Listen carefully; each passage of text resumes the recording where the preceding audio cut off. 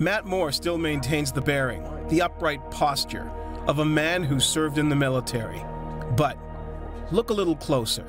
You see a man who lost his way. Now Moore, a former infantry gunner, is trying to find his way back.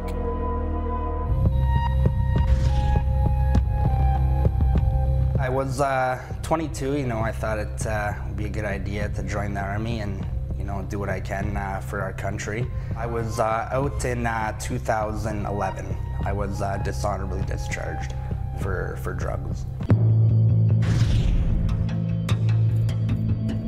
When I got back from tour, I had a hard time coping and, transitioning back into the civilian world. I found I was on high alert all the time and, always looking for that rush that I got on tour, that adrenaline pump, and the fear, was a bit exciting at the time, and I found that drugs were one of the things that could make me feel that type of adrenaline and rush again. I found that in the military you're always go, go, go, go, go, and they say in the Army, if you don't meet your timings, people die. And when I got out, I didn't feel that urgency to, make timings and, do things, according to plan and on time. There are things that go on over there that, you're not accustomed to before joining the Army, and, at times you're unable to cope with, those things that happen. But on the other hand, when I joined, I was prepared to go do the things I did, and I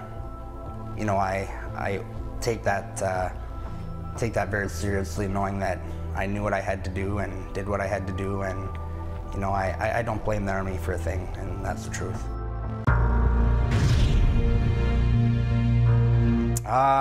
Yeah, it was an eye-opener. It's a different world out there.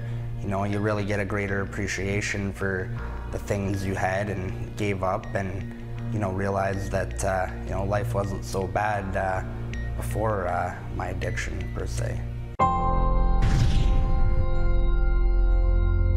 That's been my anchor my whole life. I had a great hockey career when I was younger. Played junior B, very competitive hockey. The drinking got me back then. The drugs got a hold of me now, and if I don't get that taken care of now, I might be here 35 having this talk with you, which I don't want to be doing that, They keep offering me the help. They know that I'm just gonna, pardon my language, keep messing up or up, and they put me in that corner, and they know that I have the ability to fight out of that corner and get back on my feet. I'm a very resilient person.